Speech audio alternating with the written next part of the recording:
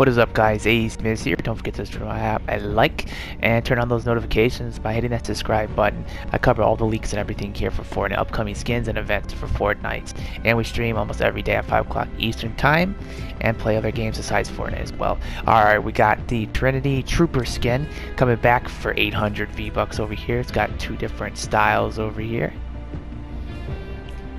We got lace, good skin. Back bling, more than one style, very cool. Got the skin back, the Vision pickaxe, season 7. It's a really good pickaxe. This is a nice glider, I have this as well.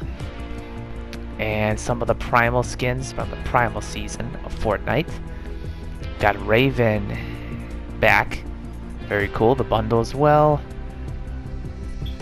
Bullseye, 800 V-Bucks. A Season X skin. Very happy back bling right there. Maybe this skin in the future will get a second style. It'll be kind of nice for a second style. And Bullseye as well has more than one style, I believe. Yes.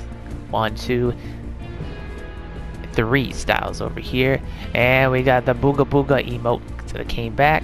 Sweaty, reanimated, and toasty over here, as well as the rest of the shop should be the exact same.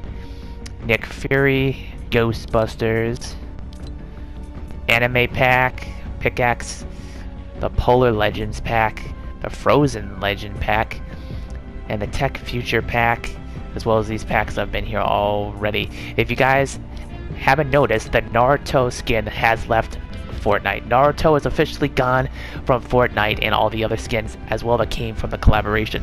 Here's the question. Will Naruto and the other skins ever come back, or was it a one-time thing? And if it's a one-time thing and never comes back, the people that bought any of those skins, it's going to be worth a lot of money and it will be rare. Well, thank you guys for watching. Don't forget to drop that like and sub. Leave a comment below if you guys are ready for Chapter 3 of Fortnite.